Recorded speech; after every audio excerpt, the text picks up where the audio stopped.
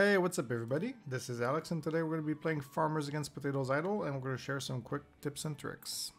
Alright, so first thing first, when you start this game, you're going to start as a farmer. It's one of the 6 classes and you will want to push this class probably around like level 5 or 600. Basically until you can reincarnate for the first time. As much as possible, try to have as many reincarnation levels, but more specifically, you want to have enough reincarnation points, so maybe like 10 of reincarnation points as much as possible, so that you can invest into 2 different upgrades since they cost 5 each. Yeah, that's going to be really useful to try and do. After your first reincarnation, you're going to basically want to swap class to Smasher and bring it to levels like 600, 700, etc. And do the same thing with Horror and then always reincarnate in between, obviously. You want to level up each of your classes to, you know, more or less the same levels. You will feel when you need to reincarnate again because your XP is going to be slower, your progression is going to be slower. But also, like, these 3 classes are much faster at progressing than at least these 2. The freeloader is not too bad. Each of the classes has different growth per level in terms of stats, and some stats are going to be more important for some than others.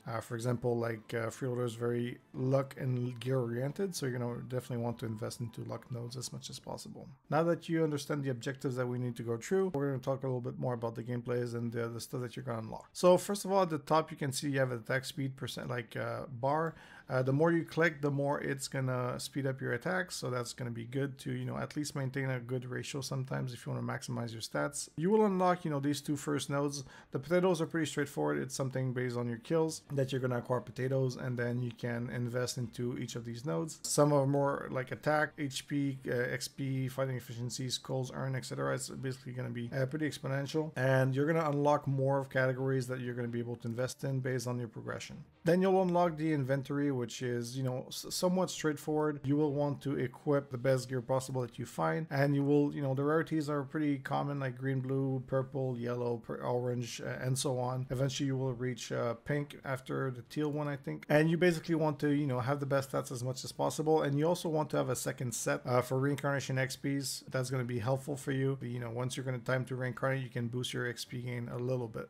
You can also lock items by just holding left click on it, and then it's going to help you not salvage them by accident. You can do salvage all whenever you need to. You can actually upgrade your gear, enchant your gear with the materials that you acquire from salvaging, so you will want to do that from time to time on the good stuff that you get. And you know, you're gonna replace your gear probably every day, but it's still worth it to upgrade here and there. Now for the skulls, it's more about like basically whenever you die or slash when you complete a full run, so beat 100 waves, beat 200 waves depending on the difficulty you're on, and then you're gonna have a lot of very significant upgrades in this section. Again, you're gonna unlock more categories as you progress. One of the most important categories is the potatoes one, because you can affect how fast they spawn, how many spawn at the same time, and stuff like that. So that's huge on, you know, progression. And it's going to be very important to, you know, try to balance a little bit how you invest your stuff, because if you, right now I'm on auto, and auto is not that great because it's always going to, you know, like spend everything at the same time. But the thing that it does is that if there's something really expensive, it's going to chain as much as possible, and the same thing for the small one, but the same speed. So basically sometimes you have to manually upgrade some stuff so that you can kind of catch up and not fall behind on some upgrades. So you have to be careful about that.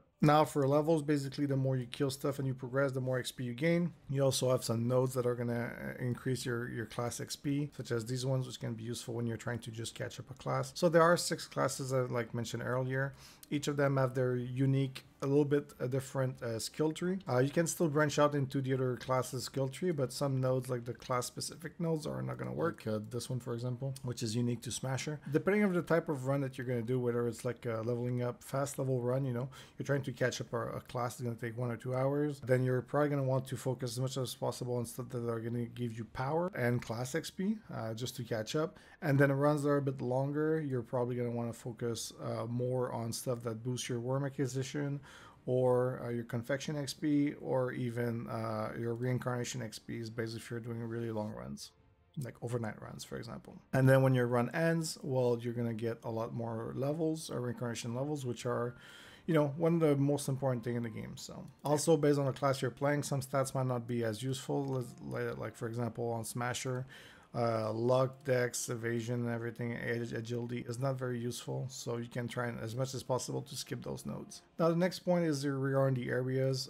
You start, you know, area 1-1 and you move your way up. It's always going to be harder, and then you basically want to try and farm on areas that you can clear. So you just, you know, stay on that farm specifically, and then whenever you feel like you can push pretty far in the next one, you can go there. And then once you're gonna reach 2.8 and like wave 50, you're gonna unlock the cows and the milk and everything, but you're also gonna unlock medium mode, medium difficulty rather. Basically, it has 200 waves instead of 100, has better gear, and also has double the worms drop.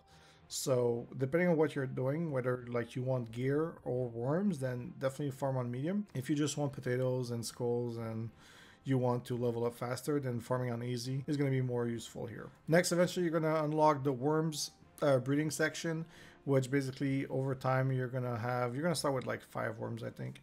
And then over time they create poop, and then you invest that poop into whatever upgrades that you want, and then those upgrades over time kind of farm themselves into percentage of every sections. So for example, these like nearly 20,000 points into attack bonuses have created like 66,000% of a bonus there. So, and as you progress, you're going to unlock other stuff that you can invest into, and at the bottom you can choose your increments of how much you want to invest. So for example, you can do it a little bit like this. I personally really like to invest into these two, since, you know, they're kind of your bread and butter type of thing. So eventually you're going to unlock like the cows and everything, which is going to take you a few days for sure. And when you do, you're going to need like 1,000 worms to buy your first cow. So that will take a little bit of time, but then I've just unlocked this, so I can't really say a whole lot, but I know it plays a huge part into your progression. Now, for the worms, one of the best way to increase your worm count at start is going to be with the challenges that you're going to unlock eventually. Each of the challenges have very, very, very good rewards. So it's definitely worth doing them. For the talent points, for the reincarnation points, and the permanent worms and everything. At first, you can only do the first 4, and you will want to use the Smasher class for these 4 challenges, since it's going to be easier that way. You don't necessarily want to rush the challenges as fast as possible when you get them, but you know, you might want to farm out a little bit more before you do, just so that the challenge itself doesn't take a whole lot, like more than like 1 or 2 hours. And the same with the 5 and 6 challenges, except that these ones, the 5th one, you're going to need to use the Harvester class, because there's a gimmick where you need to do critical hits in this challenge to do damage. And then the 6th challenge, you have to use the ranger, since you need to do evades, and these 2 classes are basically good at those things. Alright, so there is a walk potato type of mini game in this thing, which gives you basically, when you score, you're going to be able to upgrade some good stuff to perform better in the mini game. But you will also have a section for buffs. Basically, when you complete the game once, every time you do it, you're going to have a random buffs, and these buffs have a pretty significant impact on your progression, especially when pushing. So it's definitely something that you're going to need to work to play and upgrade into. And the last tab also has some inventory slots and some cool stuff. So now every day you're going to have some quests. I think it's like 6 quests that you can do that are going to give you some souls. These quests are very easy to do, so you should definitely do them every day. On top of that, you can go into the menu here and go for a code, and then you type daily, and that's a code that you can use every single day that are going to give you some free souls, and I think a potion as well. So when you're going to be leveling classes, you do want to try and level them parallel, so that you try and keep them all mostly at the same range. It's going to have an impact on your talent points.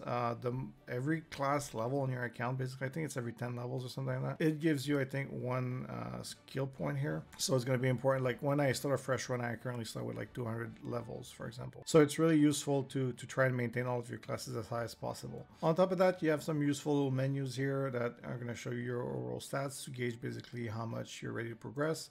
You have like some help info tab here if you need to read on stuff, which is going to be useful. And also this tab I really like a whole lot.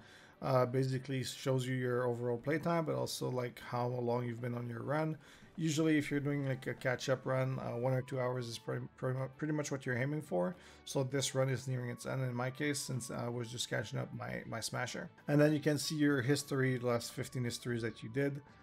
15 runs, I mean, that you did, and see what level you reached, the time it took and everything. So it can be interesting to see the data and compare with other players on the Discord, because it's just nice to compete in these type of games. So you will find in the description of the video both links to the Discord of the game, but also our Discord if you want to come hang out. And yeah, this game just basically released like a week ago on Steam. It will be launching on Android on the 8th of September. Make sure to check it out. It's going to be a free-to-play game, by the way, so for those of you guys that want to play it and don't have a whole lot of money to spend on games, then you know, it's definitely worth a try if you like idle games.